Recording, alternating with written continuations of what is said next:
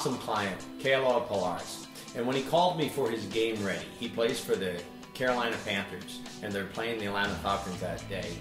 Actually, it was the night before we got ready. And it was really great because I was catching a flight and I got to see the highlights on the flight of exactly what we did in the game ready. So I chose to write about it. So I want to share with you what I wrote. And it's entitled The Game Changer. It was Saturday night and time to get Kealoha Pilares game ready for his game the next day against the undefeated Atlanta Falcons. Started off as just another game ready. I say just, and there's really no just, for they are all separately magnificent. In this one, however, I instantly knew something special was unfolding. His intentions this week were, number one, win the one. One play, one quarter, one game. Number two, know the power and be the power. And number three, be special. With wide open vision, let his God-given talents shine. Kealoha had been living into these very special intentions for a week. He had nourished, watered the seeds he had planted.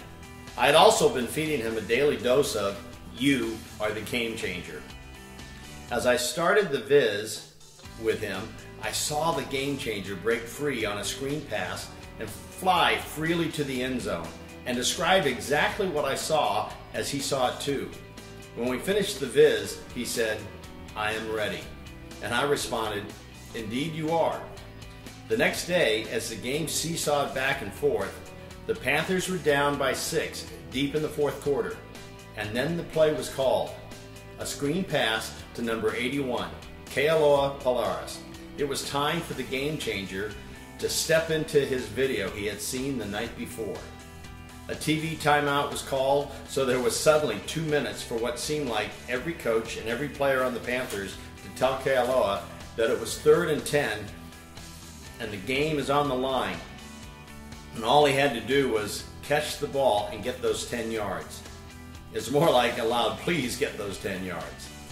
Kealoha calmly said, guys, I got it, for he had already seen his destiny. In the viz, I had seen him shift into a 5th gear that most players don't even know exists. So as the play developed, Cam Newton dropped back. He looked to his right, then came back to his left and let the ball fly out of his hands into the hands of the already appointed game changer, Kealoha Pilares. He caught the ball and the Red Sea, or the Red and Black Sea as the colors of the Atlanta Falcons, parted. I watched as he slipped into 5th gear and left everyone else in his wake and sped to the end zone. With little time left, the Panthers had taken the lead, 27-26. The game changer had spoken. A great ending to a great movie. Except in this script, there was a twist, which almost always happens in great movies. Matt Ryan, the Falcons quarterback, from his own end zone with seconds left, heaved a 56-yard pass that was a great catch with a tremendous effort. Matt then quickly completed another pass, and their kicker kicked, with no time left, a field goal that won the game, 29-27 Falcons. Other game changers had played their role simply because they believed they could. Can you be a game changer within your life? Can you believe you could? It is game time.